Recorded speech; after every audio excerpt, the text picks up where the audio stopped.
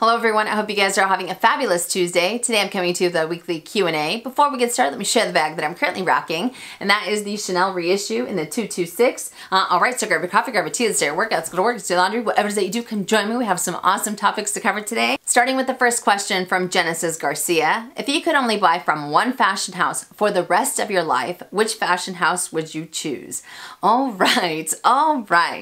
Now, even though I will forever have mad love for Louis Vuitton, I'm gonna have to go with good old Chanel on this one for sure. And the main reason that is because thus far I have not had any issues with Chanel's handbags, their small leather goods, or their shoes. I haven't had any problems with pop stitches, with varnish, with wear and tear, or anything like that. So that does make me feel very good about the future, you know, if I was to only buy from one fashion house. But like I said before, it doesn't mean that I don't love Louis Vuitton, and it doesn't mean that they don't hold a special place in my heart. It's just that I have had, you know, kind of a roller coaster when it comes to various aspects of the brand. But Chanel for sure. However, I will have to say, at the rate that they're going with the whole price increases, I don't see a whole lot of Chanel in my future either, if you get what I'm saying, you know, but I'm definitely gonna have to go with that one. The only thing that I have had problems with when it comes to Chanel is their costume jewelry. That's a whole different subject. I know that we've talked about this many of times, but it's also not a problem because I am never going to buy costume jewelry from them ever again, so I think it's okay. Yeah. But anyways, I would love to know, if you could only buy from one fashion house for the rest of your life, which fashion house would that be and why? Let us know in the comment section down below. But fantastic question, hopefully I was able to answer it. Next question from Christine Santiago. How often do you do spring cleaning or audit how many bags you have? And when to stop and decide it's time to let go of it? And when do you think that the bags are already redundant in your collections? All right, so as far as spring cleaning goes, I usually like to go through my bags every 3 months. So quarterly ends up working out the best for me. And I've said it before that I do like to reference Instagram, because Instagram is a great way for me to catalog which bags I've used and how long it's been since I've used those bags. One thing that I definitely like to keep in mind is when I would normally end up using the bag. So for example, if I have a Demi Azur bag that I haven't used in 9 months, and I normally end up using it in spring and summer, and we are now in fall or winter, that lets me know that this bag, I have either, you know, fallen out of love with it, or it's time to get rid of it. And I do try to give it one last hurrah before I decide to sell it. Again, because I don't want to experience seller's remorse or anything like that.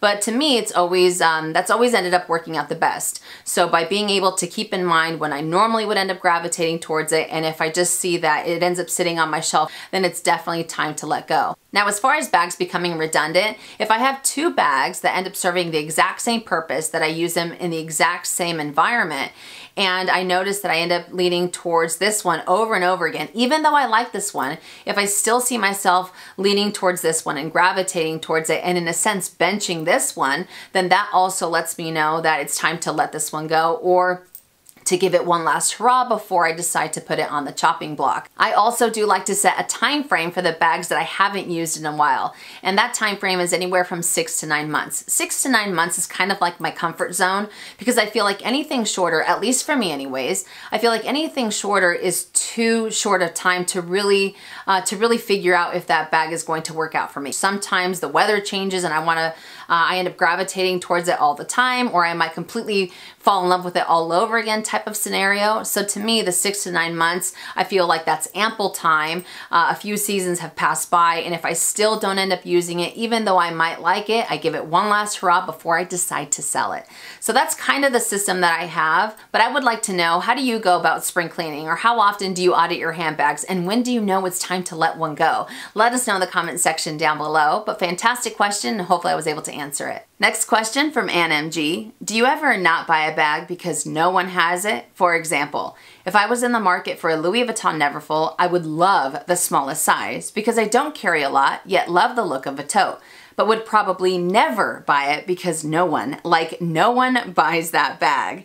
All right, so I do see this a couple different ways, and I am totally going to contradict myself, but I know that some of you will definitely understand where I'm coming from. So this answer might be all over the place, so bear with me.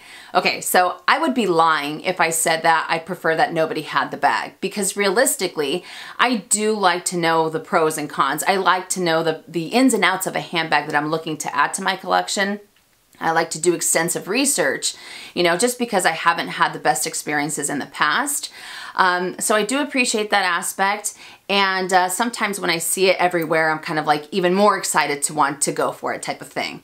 Now, I also like having items that people really couldn't care less about, but they end up working out the best for me and for my lifestyle, because that's really what it's all about. If it works out for you, then absolutely go for it, you know? And it's almost like the best kept secret, because everybody starts like walking by that item. They're like, I don't like it. I don't like it. It's not for me. It's not, and it's not very popular, but it's almost like you want to say, you know what, if you only knew how fantastic it is, I think that you would love it. But because there aren't too many reviews, or because there isn't too much information on it, people end up just kind of passing it by. Now, on that same note, this is another part of the whole contradiction. Even though I do like to do extensive research when it comes to handbags, and I like to know the ins and outs, as I said previously, there is also something about the whole unknown that I find incredibly alluring. All right, so bear with me, bear with me. And the reason that I say that is because it takes me back to my days before YouTube, to my days before Instagram, or even in general when there weren't too many reviews on handbags, when there weren't a million different threads on all these different websites, and people just ended up going for handbags because they liked the style, because they liked the color, and that was pretty much the extent of it, you know? You knew that it was a handbag, you knew that your items would end up going in there, but you didn't necessarily know how it would end up wearing. You didn't know, you know, this, that, or the other. And call me crazy, but I kind of miss that in a sense, because now it's like, if you look up any handbag, there are a million different reviews. There are a million different threads. You know exactly, you know, what to expect when it comes to that bag. But that whole unknown factor just gives you, it gives me the butterflies. It gives me the butterflies, and it just reminds me of a simpler time when buying handbags wasn't so complicated. I don't know if that makes any sense, because on one hand, I'm saying research, research, research, and on the other hand, I'm saying, ooh, but I kind of like the unknown factor of it, you know? But this is an awesome question. This is an awesome topic, and I would love to hear your thoughts. Are you the type of person that prefers to go for well-known handbags, or are you the type that likes to go for handbags that no one really knows about, or even small leather goods, or whatever the case may be? Let us know in the comment section down below. Or maybe if you're like me, you're a walking contradiction in the fact that you like both, or that you see both. Either way, let me know in the comment section down below. But I will have to say very quickly, when it comes to the Louis Vuitton Neverfull PM, I think it is also a beautiful, beautiful bag. And the only reason why I think it's maybe not as popular, I think it's because it has to do with the straps. The strap drop that it has is not as generous as the others, and I feel that had it been a little bit longer, I also think it would have been a popular, you know, size. But my advice to you would be, if you love the bag, if you like the size, if it ends up working out the best for your lifestyle, absolutely go for it. Absolutely go for it. The Neverfull PM is a beautiful, beautiful bag, as I mentioned previously. And as long as it ends up working out for you and for your lifestyle, that's all that matters. So whether it's popular, whether it's not popular, as long as you love it, that's all that matters. So fantastic question, and hopefully I was able to answer it. Next question from Penelope Nichols. I'm seeing vintage Louis Vuitton bags being sold in large chain department stores. The vachetta is dark and many look shabby. When I look online at the Louis Vuitton website, I feel like Louis Vuitton is moving away from untreated vachetta and going towards dark brown or black on handles. Do you predict untreated vachetta bags will soon be a dated look? This is an awesome question. It's possible. It's definitely possible. My gut instinct says no, because even though I feel that a lot of people might not be a fan of the oxidizing leather, I personally think that it is a staple. I think that it is a classic characteristic to the fashion house, but I also feel that they might be limiting as as to what items do end up having that untreated leather moving forward. I think it was really smart on Louis Vuitton's behalf to introduce a lot more variety when it comes to treated leather than they ever had in the past, because by going that route, they were able to capture a lot more clients. They were able to capture a lot more sales than ever before. And if people were a fan of monogram, but maybe they weren't too crazy about the oxidizing leather, or they weren't too crazy about how the bag aged as time went by, the fact that you have more options and now you're not just limited to Damier Ebene when it comes to canvas, I think is absolutely amazing, and it's been incredibly lucrative for them. You know, so I don't think that untreated leather is something that they're going to step away from. I definitely feel that it's something that they're going to limit as to what items will end up having it. But I also think that we're going to be seeing a lot more treated leather down the line. We might end up having a lot more colors come through, who knows. But I also don't think it's a dated look. I definitely understand where people are coming from, you know, as far as how it ages and how the handles start to look a little bit dingy and whatnot. But for me, it's something that I absolutely appreciate when it comes to Vachetta.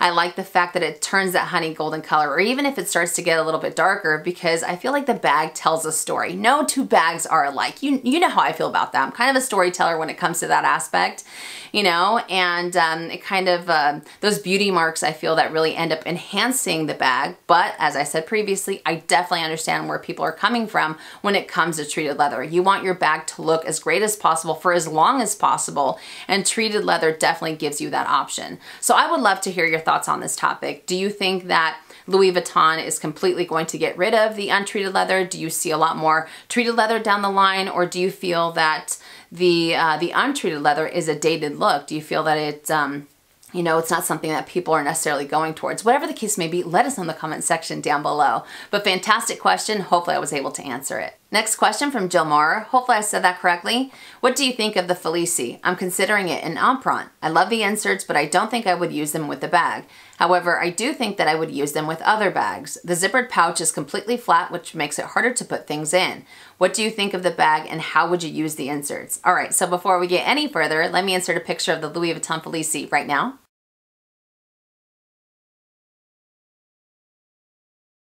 I love this bag. I think it is so incredibly beautiful. It's simple and extremely versatile. I also like the fact that you have a few options to go for. You can either go for leather or you can go for canvas, and whichever avenue people decide to go for, I think both of them have phenomenal price points as well. Now, as far as the inserts go, I also wouldn't use them inside of the handbag, because a bag that size, you really want to be able to maximize your space. And I think that by using the inserts, whether you use both or one of them, I think that it really ends up restricting how much more you want to fit in there.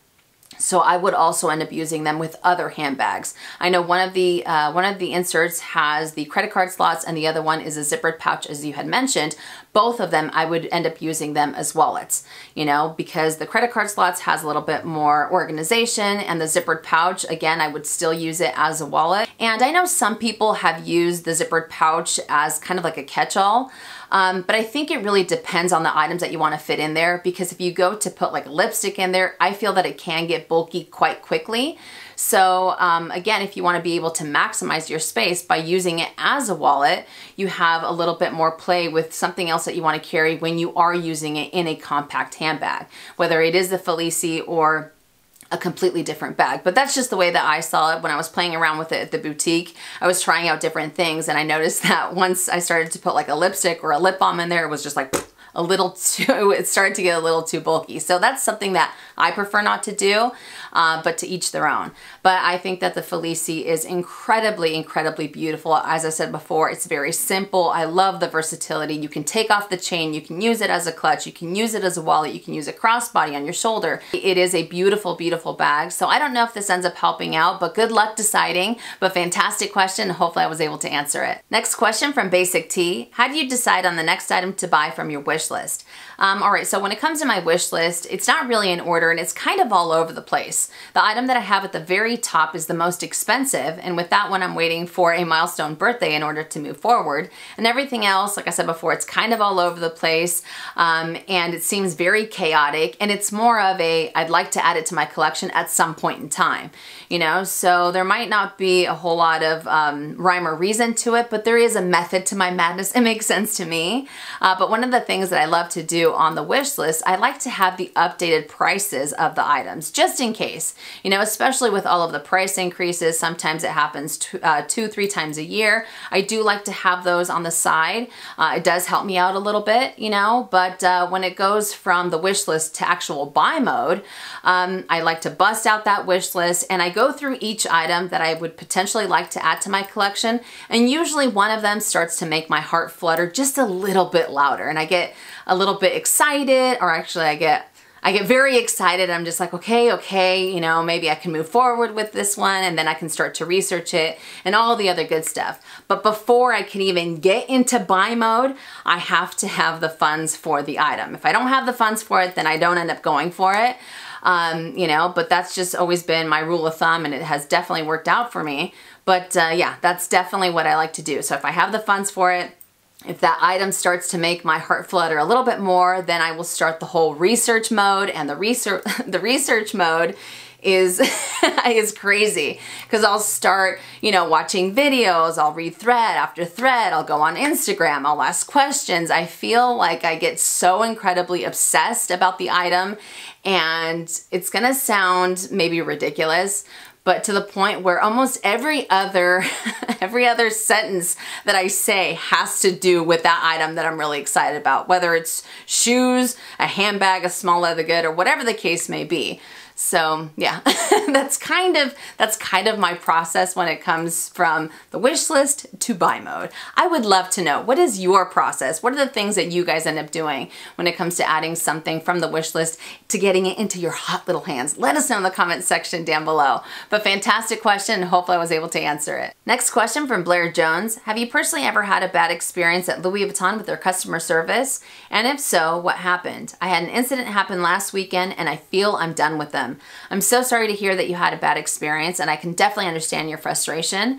Yes, I certainly have had quite a few bad experiences with customer service and Louis Vuitton in the past, and there are always two that stand out more than anything. The first one being the whole issue with the monogram mini Pochette from what, a year and a half ago or 2 years ago, and it wasn't so much so about the quality of the item, even though that was what started it all. It was more so how the sales associate just kind of how they handled the situation, or the lack thereof. You know, they were extremely unprofessional, and it got to the point where it left such a bad taste in my mouth that I avoid that boutique like the plague, and I also have no intention of getting a monogram mini Pochette because of that. You know, at this point in time, maybe that'll change as time goes by, but right now, that whole situation, it got very ugly, it escalated very quickly, and it's something that I don't want to experience, you know, anytime soon. And I know that I should kind of give the benefit of the doubt that maybe it won't happen moving forward, but still,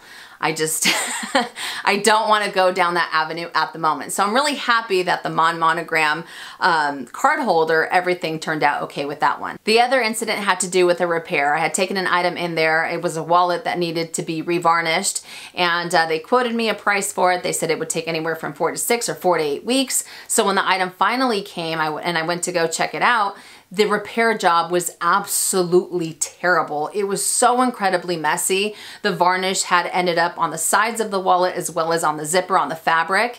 And I remember looking at her and I said, this is not right. You know, she took the item and she started to kind of push on the varnish to not make it look as messy. She went onto the computer to see whatever notes they had, and she told me, well, we had originally quoted you, you know, whatever the price was, and now we're not going to charge you. So that's good.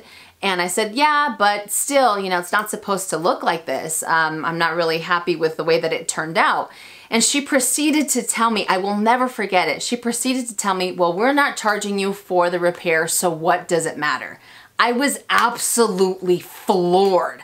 I know some people might think I'm being such a diva, but I was just like, I cannot believe she just said that. You know, I cannot believe it. It's almost like, well, we're not charging you. It's free. Take it how it is. I told her I would rather pay what you guys quoted me and have it done properly than walk away with something that looks like this. This is not what I had envisioned. This is not what I was expecting. You know, and the fact that they just kind of dismissed the overall quality of how they, you know, how they repaired it, I was baffled. you know? So on one occasion, I decided to take a step back from the brand in general, especially because I started to have a lot more issues with repairs. It was like repair after repair after repair. So I took a step back, and that actually ended up helping out, and it ended up being one of the best things because I was able to navigate other waters when it comes to, you know, other brands. And the other incident, I just decided to avoid that boutique in general, you know, just because I didn't want to deal with it, and I didn't have the best memory of it, you know. As I said before, I completely understand where you're coming from. So if you do decide to take a step back, or if you decide to completely, you know, never go into that boutique again, but hopefully everything works out for the best, and hopefully you don't have a bad experience ever again if you decide to stick with a brand. But I would really like to know, what is the worst experience that you ever had when it comes to Louis Vuitton's customer service? Let us know in the comment section down below. So fantastic question. Hopefully I was able to answer it. And the last question from Sinclair Go. I want to buy my wife the Louis Vuitton Saintonge. What do you think about that camera bag? Before I get any further, let me insert a picture of this beautiful bag right now.